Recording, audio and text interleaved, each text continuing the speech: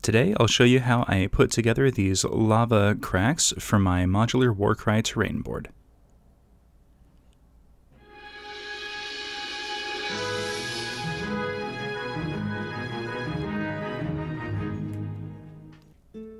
Starting off with a piece of XPS foam, I'm just going to use a Sharpie and draw out the rough area of where I want the lava to kind of be laid out.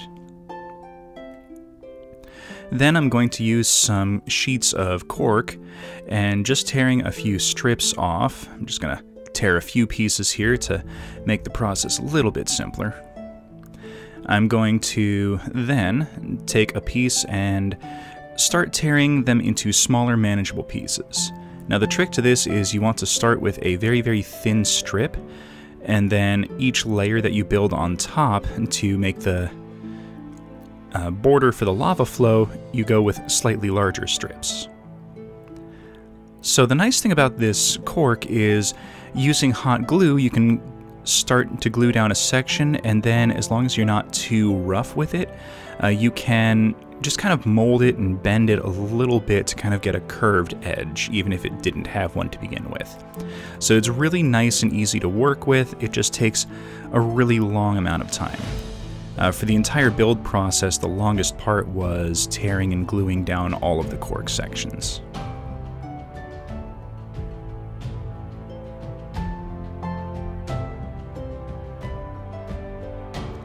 Now in some cases I'm just taking pieces as they are, in other cases I'm starting to tear the cork in very specific patterns to kind of fit areas that I want the edge and border to be. But there's really no rhyme or reason to it, it's just kind of tear in place as needed. Now I'm going to be doing multiple layers of this. I'm aiming for between 3 and 5 layers. Some areas might be a little bit more layered and other areas might not be. The important thing is to just kind of make it look like it's a little bit deeper, a little bit more depth than just, one layer of cork would provide.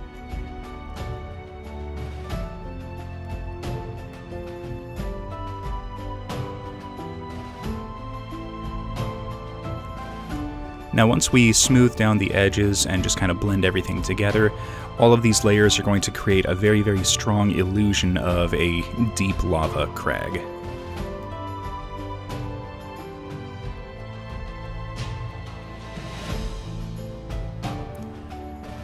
Now as I get further towards the end of the number of layers that I want, I'm going to start using larger and larger pieces of cork to kind of start blending everything together.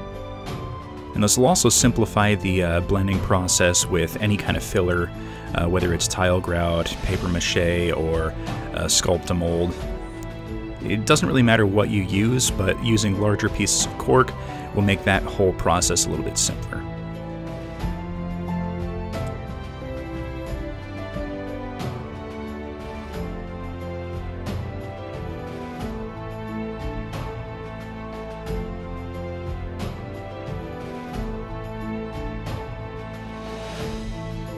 And this should about do it for all the layers that I want. So now we're going to create the actual lava flow, and I'm just doing a very thin and light layer of hot glue inside of these little crag pools.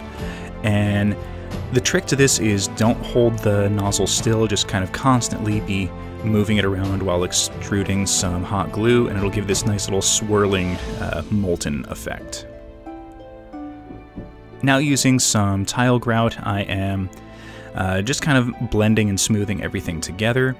I'm going right up to the edge in a lot of places on the top layer of the lip of the lava pools, but I am mostly trying to blend any of the cork lines together so that you don't really see it stand out on the rest of the board.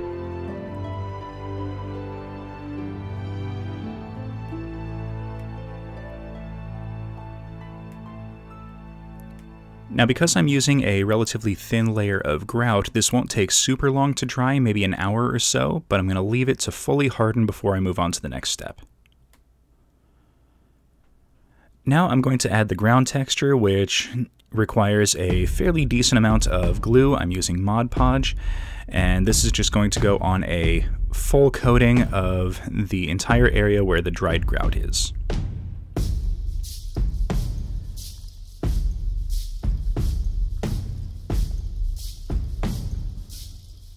Now I'm being very liberal with the amount of glue that I'm using because I want a very, very strong adhesion once it dries and holds all the sand down.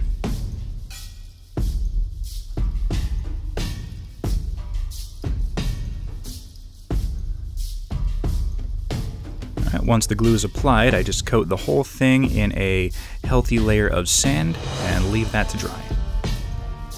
That took about a half hour to fully dry and make sure that nothing's going to fall off. So I'm going to seal that with some watered down Mod Podge to make sure it doesn't break loose. And once that's been dried, I'm going to do a surface layer coating of burnt umber over all of the sand.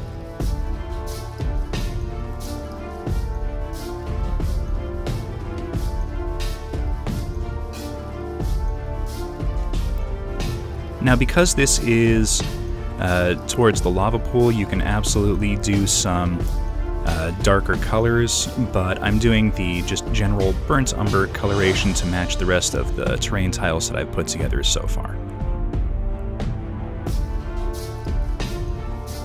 And then once that's done, we do our usual treatment of a light dry brushing of Artist Loft Gray.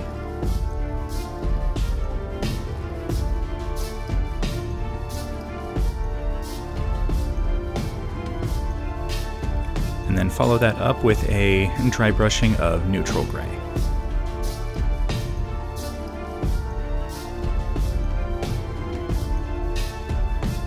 And then finally the 1-to-1 mix of parchment and raw sienna. Now once this is done, if you don't want to do grass, this would be perfectly acceptable as just kind of an empty field with some lava. Now we are going to fill in all of the lava and all of the exposed cork with some raw umber.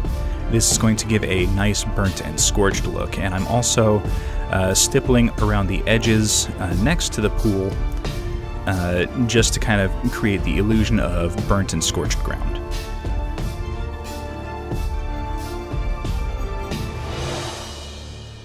Once that's fully dried, I'm going to put 2 coats of Artist Loft Orange inside, only on the hot glue for the magma.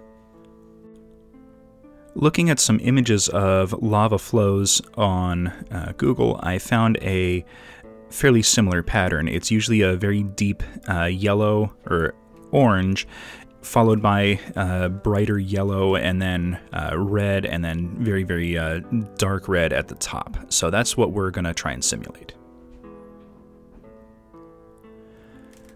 So now I'm going to just kind of stipple on some brilliant orange, and this is going to go kind of in the center of all of the flows.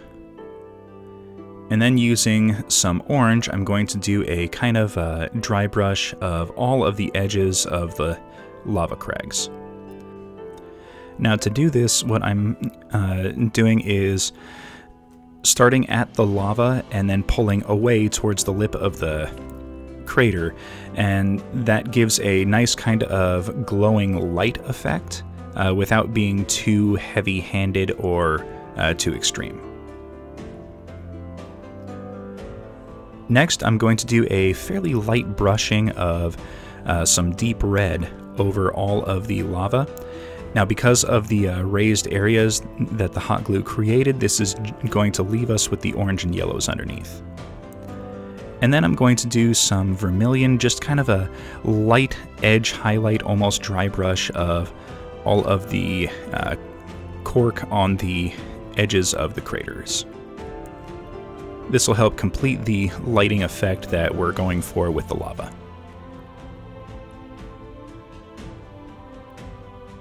Now I'm going to add some grass flock, and I'll be the first to admit I did way more glue than I needed to for this and ended up with way more grass than I wanted to, but I'm going to show you a technique that I randomly discovered that will help kind of tone down how much grass there is.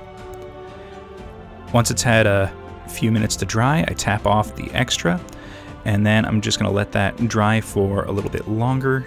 But first I'm going to add a couple of touches of grass kind of on these little raised areas in the center, because I'm going to try something to kind of create a burnt effect or burnt look on some of the grass areas.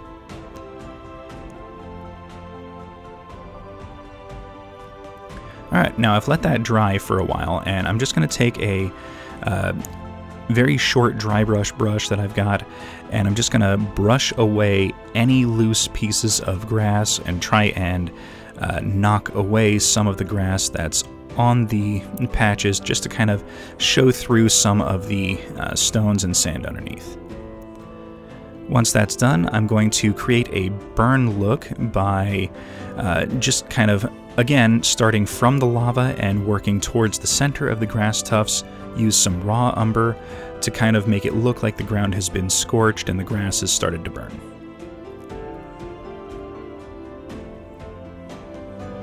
This will also help blend some of the coloration and make it look like the lava is continuing to spread and scorch and burn the earth around it.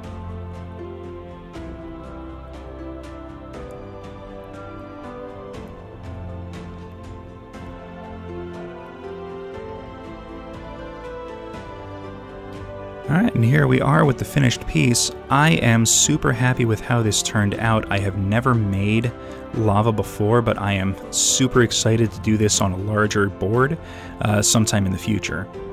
So please everyone, hit that like button, subscribe for future content, comment in the comments section, and we will see everyone next episode.